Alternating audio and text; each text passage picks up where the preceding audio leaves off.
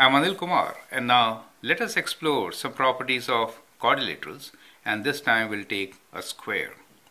Here we have a square. Can you tell me why it is a quadrilateral? Well, it has four sides, and therefore it is quadrilateral. Quadrilateral is any two-dimensional figure which has four sides. Now, square is a special quadrilateral. We'll look into its properties, what makes it a square. The first one which you see, that the four sides of a square are all equal. So it has four equal sides. We can write it down. A square has all four equal sides. How about the angles? Well, the angles inside a square are all 90 degrees, right? In a quadrilateral, you know the sum of angles is always 360.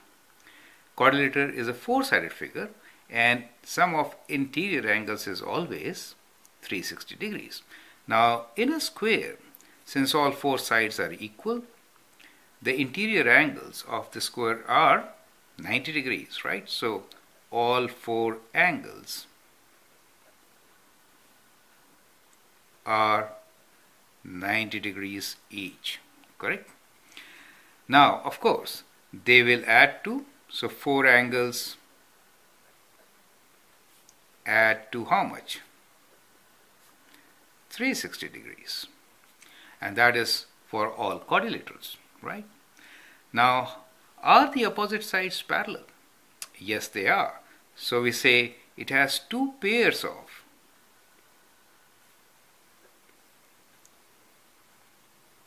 and these pairs are opposite sides.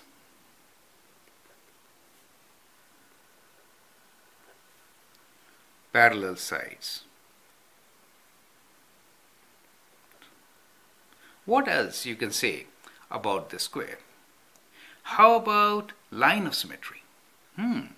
It has four lines of symmetry. Can you draw them? Try to make a square and draw four lines of symmetry. Now, lines of symmetry are four. One I can draw like this, a horizontal, right? If I fold it along the horizontal side, it will overlap, right? So it has that line of symmetry. Even this one. So that makes it two. How do we get four lines of symmetry? How about the diagonals? Okay, so if I fold it along the diagonals, it will fold, right? So that makes it four lines of symmetry. Correct. Now, can you tell me about rotational symmetry? Do you know what is rotational symmetry?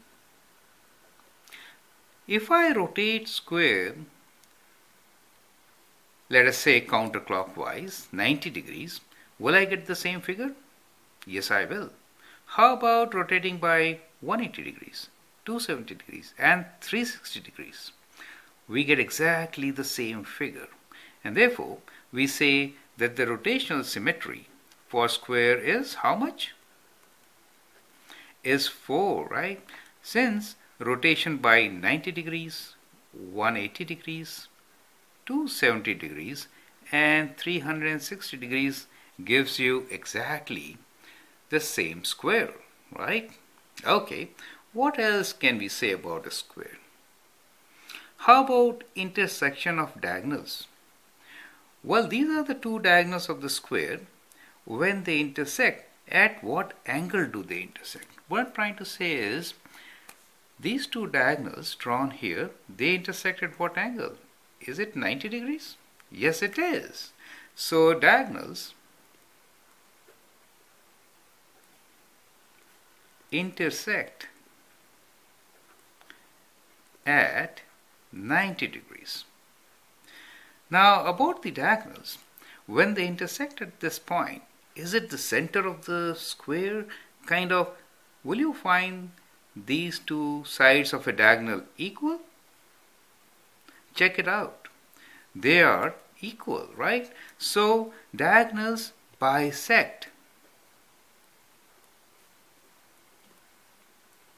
We can combine these two and then write diagonals bisect at 90 degrees, right?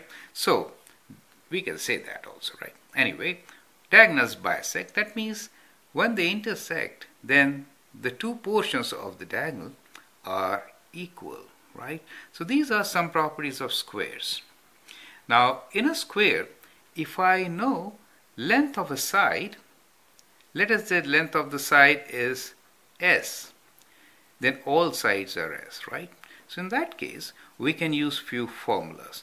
And let me write down these formulas here. So what is the area of a square? Area of the square will be of length side. It will be side length times side, or square of the length of the side. And how about the perimeter? Perimeter is sum of four sides, so we can say 4 times S, right? So these are a few properties of squares which you should know. Now we'll explore properties of other quadrilaterals in the coming videos. You can subscribe to my videos and learn a lot about quadrilaterals. Thank you and all the best.